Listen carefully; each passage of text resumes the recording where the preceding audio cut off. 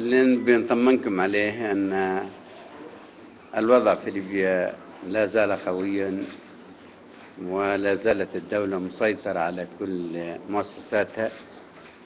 What I'd like to assure you is that as a Libyan government we are still very strong and resilient, and we are still controlling the country and its services. وتقديم خدماتنا للمواطنين بكل قوة وبكل شجاعة رغم الظروف اللي نمر بها. We are indeed able to provide the necessary services to our citizens despite the hardships that we are going through. وكذلك شعبنا ما زال صامد وملتف حول دولته وقيادته في هذه المرحلة الصعبة اللي تمر بها ليبيا. Also our people, our nation is still in unity with the leader and with the Libyan government despite the difficulties they face every day. وكذلك ما زال يطمح بأن تعالج هذه المشاكل بأسرع ما يمكن خلال الفترة القادمة.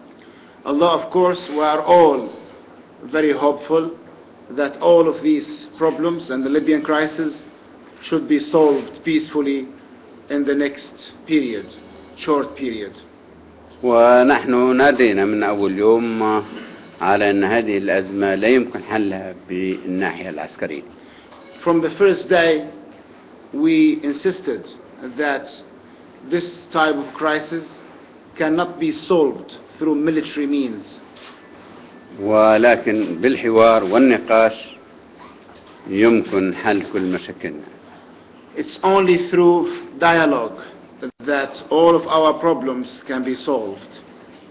ولكن نتيجة دخول أطراف أخرى في هذه القضية هي اللي عقدتها وخلت الموضوع يصعب حله من الناحية السياسية. But of course, because of the involvement of foreign parties, this Libyan crisis became more difficult and more complicated. ولكن الآن في ظل هالمعطيات اللي أمامنا وفي ظل رغبات شعبنا ورغبات الدولة الليبية، فنحن ما زلنا مصرين على أن الموضوع يتم معالجته سلميا بالحوار الهادف للوصول لحل يخدم كل الأطراف.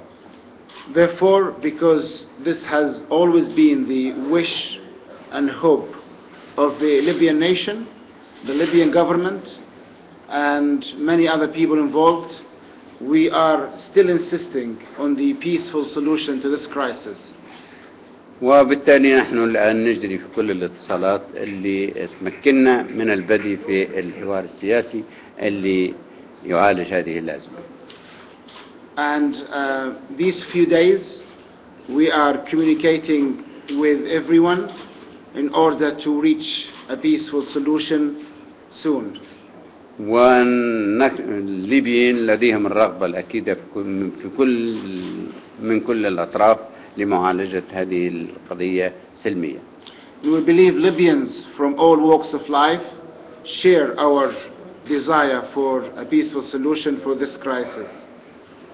وبالتالي نحن نمد أيدينا لكل الأطياف وكل مكونات المجتمع الليبي للبدء فورا لمعالجة هذه الأزمة السلمية. Therefore, we are reaching out to all Libyans from all walks of life to join us in searching for a peaceful solution to all of our problems. ومن هذا المكان نطلب من المجتمع الدولي وعلى رأس الأمم المتحدة والاتحاد الأفريقي والمنظمات الدولية أن تتعاون مع الشعب الليبي للوصول لحل سياسي مرضي لكل الأطراف في هذه المرحلة.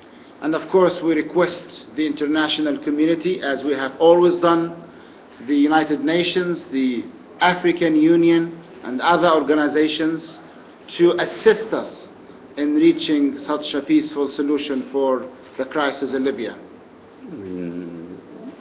جاء الوقت للوقف الفوري لإطلاق النار. It's high time for a ceasefire. من جانبنا نحن كدولة وكحكومة نحن حريصين على أن يقف وقف إطلاق النار الفوري من طرفنا. As a Libyan government, we announced and stated this before. We are ready for a ceasefire as we have always been.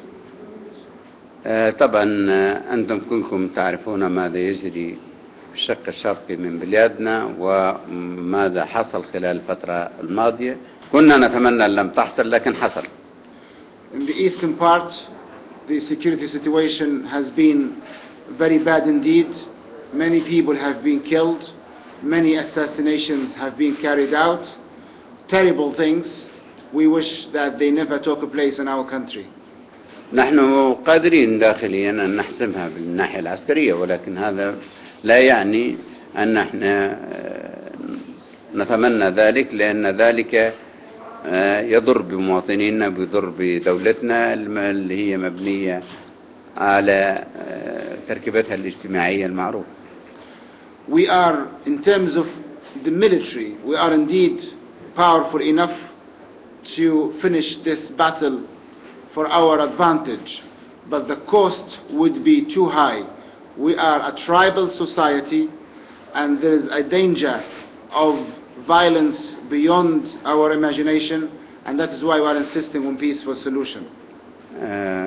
لا يمكن أحد يتوقع أن الليبي يقاتل الليبي يوما ما لكن الذي حصل أن الليبي الآن يقاتل في الليبي بدعم من طرف آخر.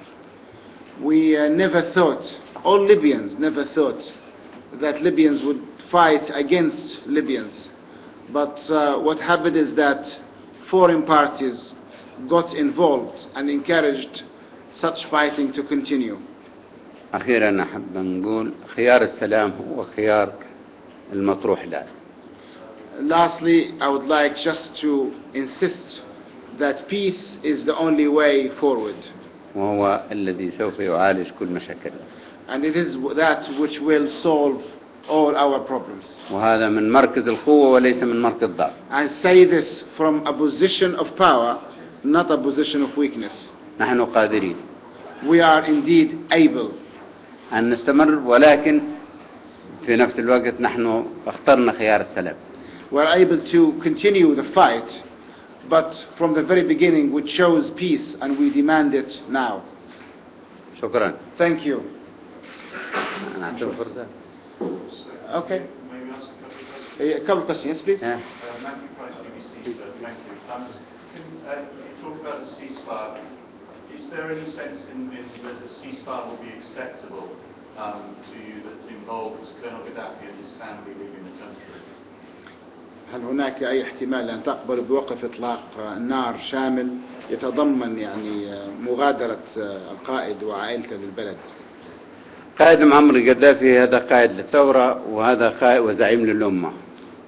The leader Muammar Gaddafi is a leader of the Libyan revolution and a symbolic figure for the Libyan nation. وأسرته هي أسرة ليبية عريقة منها ومجاهدة في هذا الوطن. His family is a genuine Libyan family that had fought before with other Libyan families against foreign occupation. والليبيين كلهم أجمعوا من خلال مسيراتهم المليونية أن القائد هو قائد لهذه الأمة. And recently Libyans have expressed their views about the leader in the massive rallies that took place in every Libyan city. والقائد ليس له علاقة بما يختارونه الليبيين في حوارهم السياسي فيما بينهم.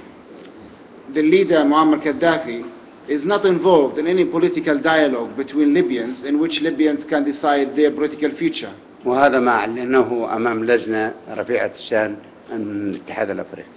And this is what we told the high-level committee of the African Union concerned with the Libyan case. وعليه أن بقاء معمر القذافي في ليبيا وبقاء بين شعبه هو في وطنه مكرم معزز وله كل الاحترام من الشعب الليبي كزعيم وقائد ثورة.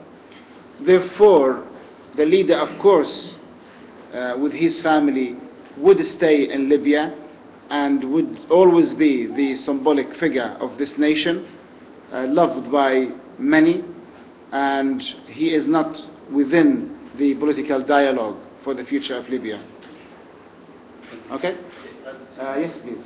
Okay. I will try to get a few questions. Yes, yes.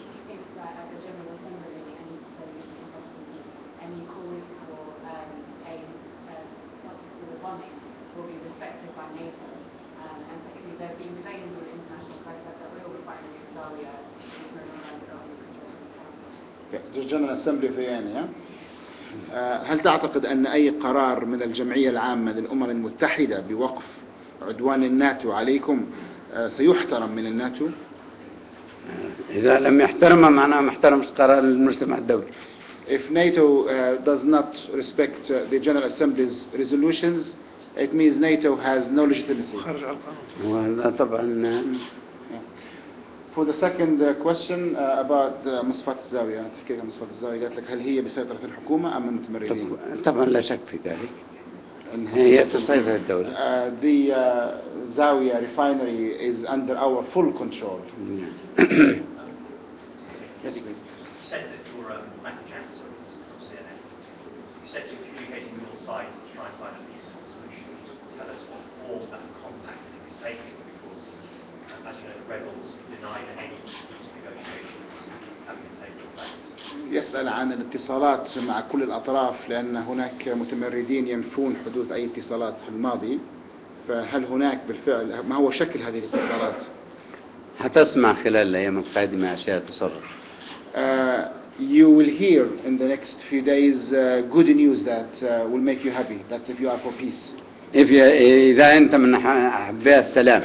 That's if you are for peace, you will hear some good communications and formal contacts with the rebels, with all parties, to try to reach a solution for the crisis. So are you saying that you're in direct contact with the rebels? يعني أنت تقول هناك في اتصال مباشر، هناك اتصال مباشر معه. هتسمع الكثير. He said you will hear news in the next few days. Okay. Yeah. So yes, please. Okay. Someone else? Okay. Yes, please. Prime Minister, we had reports some days ago that a Scud missile was fired from near the town of Sirte, Mohammed Gaddafi's hometown. In the West, they describe it as an act of desperation. Can you shed more light on why this missile was fired and whether we can expect more to be fired? Fired on whom? We believe it was fired towards the rebels' position in Praga. يحكي عن إطلاق صواريخ سكود بقرب من مدينة سرت على البريكا أو منطقة قريبة من البريكا. تأكد بالك ممكن من البحر ليس من البر. Make sure maybe it has come from the sea, not from land. وبالتالي نحن ما عندناش مارجات في البحر. We don't have, of course, ships in the sea and the capabilities. وبالتالي الصواريخ اللي تنزل ونحن الآن في جلسة لمجلس الوزراء دليل على ما هيش ليبية الأصل.